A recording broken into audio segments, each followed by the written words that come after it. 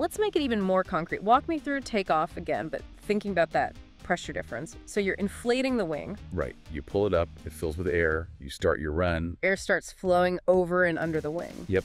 And because of that curved top surface, the extrados, the air speeds up over the top. Creating lower pressure up there. Lower pressure on top, relatively higher pressure pushing up from underneath.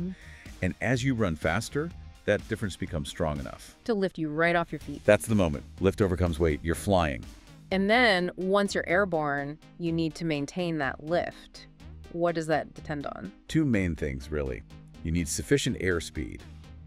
The air needs to be flowing over the wing fast enough, and you need an appropriate angle of attack. That tilt you mentioned earlier. Exactly. The wing needs to be meeting the oncoming air at an angle that allows it to generate that pressure difference effectively.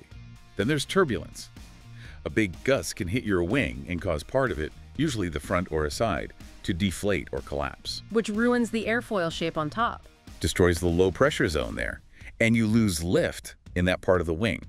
The wing can dip or turn suddenly. Pilots train to handle these, but understanding why it happens is step one.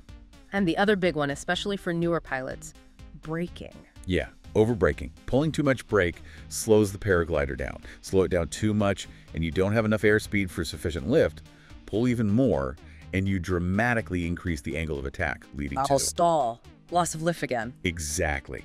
So understanding that connection between airspeed, angle of attack, pressure, and lift is fundamental to controlling the wing safely. Okay, so bringing this all together for you, the listener, maybe you're a student pilot, maybe just curious, what's the single most important thing to take away from all this? I think it comes back to that simple, effective explanation. The wing flies because air moves faster over the top surface, creating lower pressure above the wing than below it. That pressure difference creates lift. Just internalizing that one concept. That's powerful. It really is. If you understand that, you understand the basics of why your paraglider stays up. You have a foundation for making safer decisions in the air. You can start to recognize situations where that lift might be compromised. It takes away the magic, maybe, but replaces it with understandable physics, which is probably better for safety. Definitely. While the scientists can debate the finer points of the theories and refine the models, the practical knowledge of how and why your wing flies is solid. It's not a mystery. It's aerodynamics in action, like you said. Exactly. And your goal isn't to be an aerodynamicist, necessarily. It's to understand it well enough to fly safely, effectively, and, have an amazing time up there.